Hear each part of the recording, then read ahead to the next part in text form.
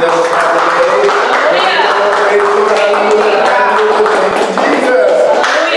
Amen.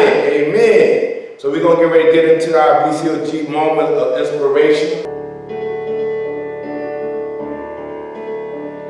All right, at this time we're going to get into our moment of BCOG moment of inspiration. Today's moment is forgiveness. Forgiveness.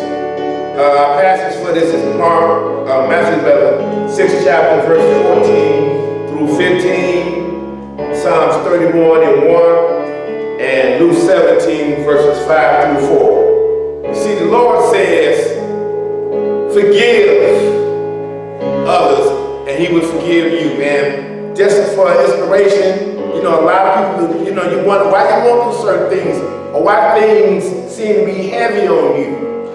Well, maybe it's because you need to forgive someone. Maybe it's because you need to forgive yourself. You may need to be in need of forgiving someone else.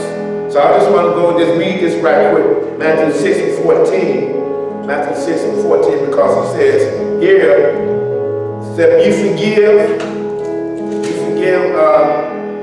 men their trespasses, your heavenly Father will also forgive you. But if you forgive not men their trespasses, neither will your Father forgive your trespasses. And in Psalms 32 and 1, it says, blessed is the man that is forgiven of trespass. So you are, in essence, blessing others as well as yourself. Because it's like a lot of people do a lot of things all to you all day long and all night long. Then you just be getting mad at people. You be getting upset at people. Oh, he vexed me. Oh, I didn't like this. I didn't like how you did that. I didn't like how you do this. I didn't. And you just walking around with this unforgiving attitude, and you're not realizing that you're weighing yourself down, my brothers and sisters. But I'm here to inspire you as we go to this Passover, as we head into the Feast of Unleavened Bread, that you need to exercise forgiveness. Whatever that weighty matter is, whatever that hurt or pain that someone may have caused you, you may have caused yourself this pain.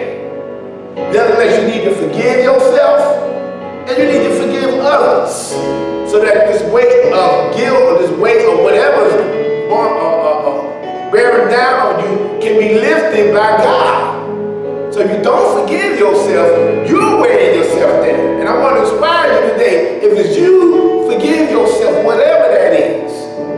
And someone trespass against you, as such as Luke 17 and 5 says, well, brother does something, rebuke him, but forgive him.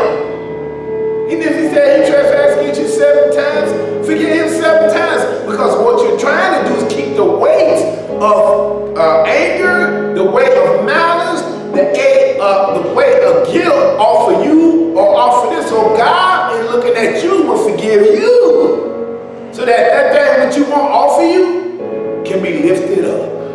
So I'm here to inspire you, my brothers. The key word for today's BCOG moment of inspiration is forgiveness.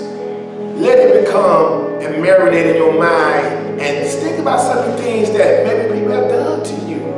But forgive them. You know, we have to forgive ministries that speak against us.